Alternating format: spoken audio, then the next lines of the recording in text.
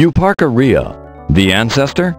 Euparkeria, a small, lightly built reptile, is one of interest to scientists because it may be the ancestor to both the dinosaurs and crocodiles. This is not certain though, because the ankles, which would give the best evidence, are not well preserved.